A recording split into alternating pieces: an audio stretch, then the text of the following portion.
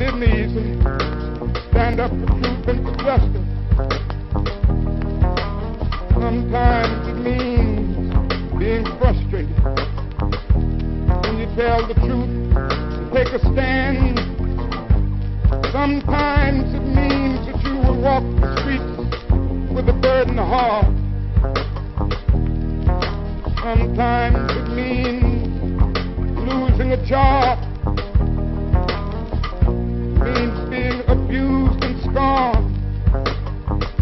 It may mean having a 7 or 8-year-old child asking your daddy, why do you have to go to jail so much? I've long since learned that to be a follower of Jesus Christ means taking up the cross. My Bible tells me that Good Friday comes before Easter. For the crown we wear, there is the cross that we must bear. Let us bear it. Bear it for truth. Bear it for justice. Bear it for peace. Let us go out this morning with that determination. I have not lost faith. I'm not in despair. Because I know that there is a moral order. I haven't lost faith. Because the arc of the moral universe is long, but it bends toward justice. I can still sing, we shall overcome, because Carlyle was right. No lie, live forever. We shall overcome because William Cullen Bryant was right. Truth pressed to earth will rise again. We shall overcome because James Russell Lowell was right. Truth forever on the scaffold, wrong forever on the throne, yet that scaffold sways the future. We shall overcome because the Bible is right. You shall reap what you sow. With this faith we will be able to hew out of the mountain of despair a stone of hope.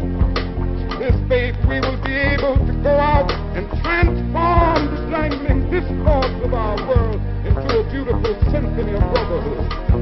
This faith we will be able to speed up the day when justice will roll down like waters and righteousness like a mighty stream.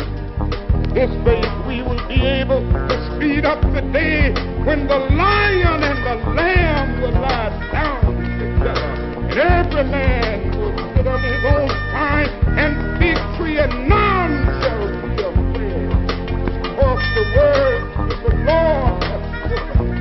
With this faith we will be able to speed up the day when all over the world we will be able to join hands, singing the words of the old Negro spirit, free at last, free at last, thank God Almighty, we are free at last. With this faith, we'll sing it as we are getting ready to sing it now.